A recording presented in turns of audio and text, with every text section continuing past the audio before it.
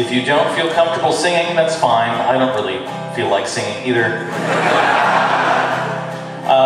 You can just make zombie noises. That would probably be preferable. Feel free to start early and late. Feel free not to use the English language, or really any language at all, except for the language of brains.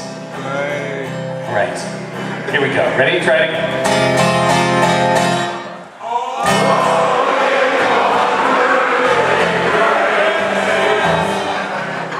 That's quite awful. That's perfect, just like that. Okay, here we go. Hey, Tom, it's Bob from the office down the hall. Good to see you, buddy. How have you been? Things have been okay for me, except that I'm a zombie now. Really wish you'd let us in. I say I understand why you folks might hesitate to submit to our demands. Here's an FYI, you're all gonna die screaming. You're not unreasonable, I mean no one's gonna eat your eyes.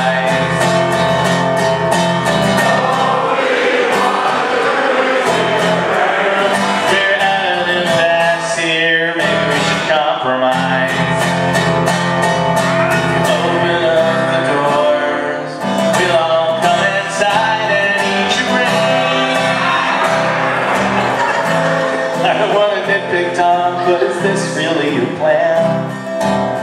Spend your whole life locked inside a mall.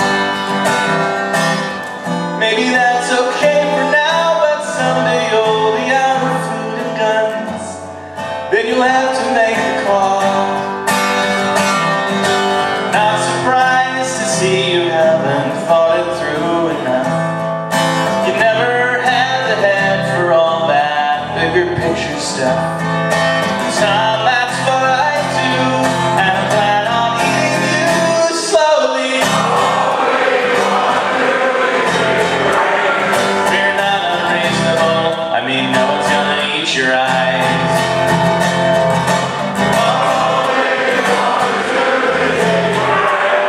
We're at an impasse here, maybe we should compromise. You open up the doors, we'll all come inside and eat your brains. I'd like to help you, Tom, in any way I can. I sure appreciate the way you're working with me. I'm not a monster, Tom, well, technically I am. I guess I am. I've got another meeting, Tom, maybe we could wrap this up. Now we'll get to common ground somehow. Meanwhile, I'll report back to my colleagues who were chewing on the doors. I guess we'll table this for now. Glad to see you take constructive criticism well. Thank you for your time, I know we're all busy as hell. And we'll put this thing to bed.